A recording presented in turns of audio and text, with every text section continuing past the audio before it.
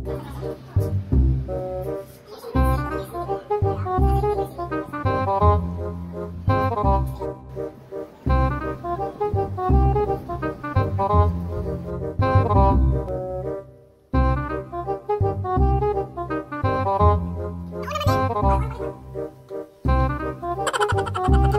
mga ka-Domeng! Welcome back to my channel! It's another day, it's another vlog, and it's another Domeng Talk! I know many of us aspire to become a doctor, pero at some point, mapapa-second thought ka at mapapaisip ka na kaya ko ba to? Kaya ba akong itaguyod ng parents ko?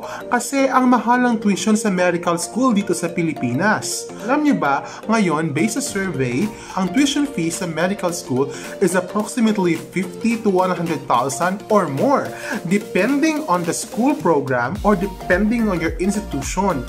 One semester lamang yan, guys. Diyan kasama ang pagkain, boarding house, panggastos araw-araw, allowance, ano-ano pang panggastos sa medical school. Lahat ng galaw mo, kailangan ng pera. However, God is good.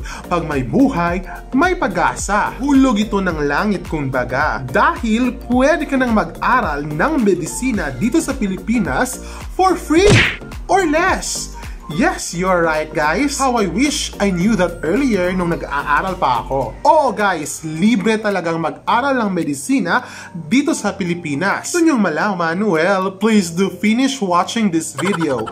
Please do like and subscribe and comment down below kung meron pa kayong racket na alam para makatulong sa iba pang mga medical students. So, ano pang hinihintay nyo? Let's go!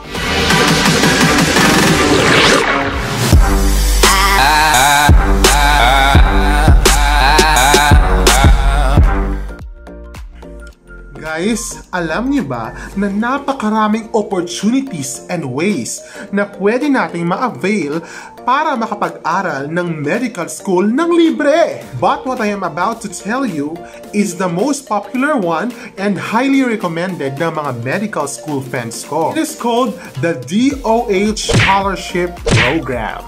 Yes, DOH Scholarship Program. Well, ano nga ba ang DOH Scholarship Program? Is open to all bona fide citizen of the Republic of the Philippines. Basta Pinoy ka, pasok ka. No matter kung anong kulay mo, anong height mo, or saang probinsya ka pa galing guys, basta Pinoy ka, pasok ka. However, disclaimer lamang po, based sa guidelines ng DOH, priority will be given to prospective students from low-income families, from geographically isolated and disadvantaged areas of the country, from indigenous communities or national minorities, dependent government employees, and active police and military personnel, victims of calamities, barangay health workers, and traditional birth attendants. Pero, hindi ibig sabihin na kapag mayaman ka, hindi ka na maka-avail. Ang ibig sabihin lamang po, more likely, sila po ang yung nasa top ng priority ng DOH Scholarship Program.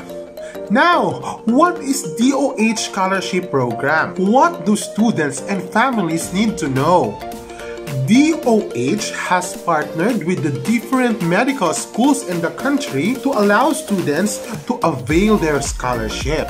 Included sa scholarship package, DOH will cover their tuition fee cost and provide partial support to many other additional expenses accrued during studying time. Now, next questions. What are the DOH partnered medical schools? Well, let's know them one by one. First on the list, from the National Capital Region, University of the Philippines, Manila. Hello sa mga UP friends. And pamantasan ng lungsod ng Manila. Next, Region 1, University of Northern Philippines, Vigan, Ilocos Sur. Nako, napakaswerte mo kapag doon ka nag-aral kasi Heritage City of the South, guys. Nakaraming pwedeng galaan with the beautiful sceneries, ang dami pang masasarap na pagkain, warm and nice people, and of course, guys, ang pinaka-favorite, pwede kang magkalesa papuntang medical school. Region 2, Cagayan State University, Tuguegarao City, Cagayan. Next, Region 3, Angeles University Foundation, Angeles City, Pampanga. Nung gumala kami sa Pampanga, guys, nung pumunta kami sa school nila, guys, sisig capital of the Philippines ang Pampanga. Lahat ng uri ng klase ng sisig andyan sa Pampanga. Sa sobrang kakaikot at nagkakakain namin ng sisig, pagpa-check ko ng BP ko, naku, elevated. Region 5, Bicol Christian College, Legazpi City, Albay. Region 6, West Visayas State University, La Paz, Iloilo City. Hi sa mga friends sa taga-West. 7, Southwestern University, Cebu. And University of Cebu College of Medicine Foundation, Incorporated. Kung mag-aaral ka naman guys sa Cebu, aba, amping dira sa mga Cebuano friends. Kamusta lang dira sa lechon, guys? Padala naman kamo diri sa Visayas, sa Iloilo ng lechon. Guys, the best talaga ang lechon Cebu, I swear. Next, Region 8, University of the Philippines School of Health Sciences, Palo, Leyte. Next, Region 10, Mindanao State University, Iligan City, Lanao del Norte. Next, Region 11, Davao Medical School Foundation at Brokenshire College, Davao City, Davao Region. Oh, kung nag-aaral ka sa Davao, guys, durian capital city of the Philippines. So, I love durian ng Davao. Napakatamis, napakabango. Kaya naman sa mga friends ko sa Davao, padala naman dito sa Iloilo, guys. Diba? Now, since you know the schools na may DOH Scholarship programs, well, all you need to do is to enroll and qualify on that particular school. Guys, but one thing is, you have to meet their standards, requirements, and qualifications. Yes guys, every medical school has their own standard and qualifications, so dapat makomply nyo yun para makapasok sa medical school. That is so easy, pero talagang nakakaswerte. Kasi maraming medical students na mag-a-apply dyan, so guys, kailangan yung galingan para makapasok. Okay? All you need to do is dapat taasan ng NMAT. On my next vlog, tuturuan ko kayo kung paano magkakaroon ng 99 plus na NMAT. Kabugin nyo dapat yung interview nyo, guys. At dapat maganda din ang iyong general weighted average in college. Now, if confident kayo sa tatlo, guys, confident din ako sa inyo. Gawin yung lahat na makakaya nyo at pasukin yung medical school. Now, if natanggap na kayo sa DOH Partner Medical School, that is step 1. Then you prepare all the needed documents and requirements, that is step 2. Now, this is just a minimum requirement. Some medical schools have additional add-on requirements depending on their school program. Original birth certificate, certified by the National Statistics Office. So, hindi nyo na kailangan pang magpa-DNA test. Proof of good moral character. So, dapat wala ka na-commit ma-crime, no? Hindi ka nag-jaywalking, ganun. At higit sa lahat, hindi ka nagmamaneho ng walang lisensya. O, diba? Next, Certificate of Acceptance from the DOH Partnered Medical School. Next, Affidavit of No Existing Scholarship Grants. Meaning then, wala kang scholarship outside the medical school DOH Scholarship Program. Another one is Certificate of Residency on your specific barangay. So, dapat magpalakas kay kapitan para sure win, diba? Next, Transcript of Records in College. Next, original NMAT score. Okay? Hindi photocopy, original. Also, you need to comply the DOH application form. You need to properly fill in those forms, guys. Then, recent 1x1 ID picture taken within the last 6 months. So, dapat guys, sa ID pictures, dapat formal. Hindi nagsiselfie, no? Walang peace sign, no? Ganon. Walang emo, ha? Formal dapat. Intindihan.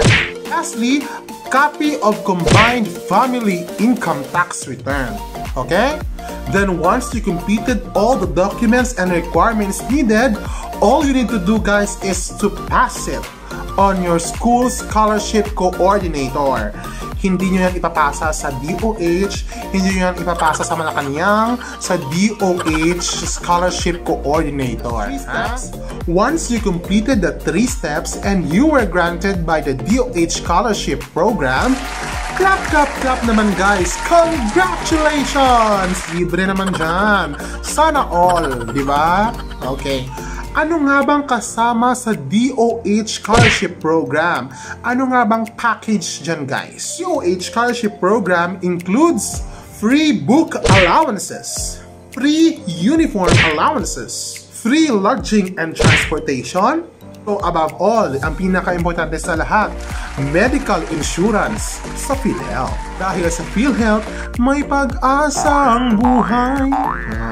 Now, the DOH Scholarship Program also includes all the 4 years of your medical education, including summer immersions prior to 2nd year and 3rd year medical school. And take note, may bonus pa, included din ang 1-year postgraduate internship. Now guys, in essence, pinag-aral kayo ng gobyerno. No? Anong makukuhang kapalit ng gobyerno sa inyo later on?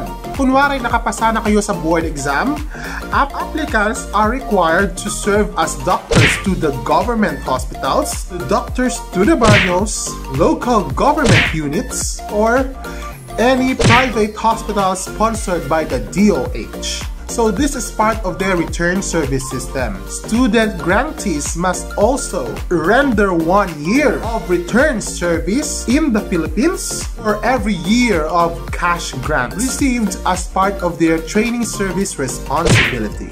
So many of our remote areas, guys, needed you doctors more than ever. They need proper healthcare and proper health teaching advices.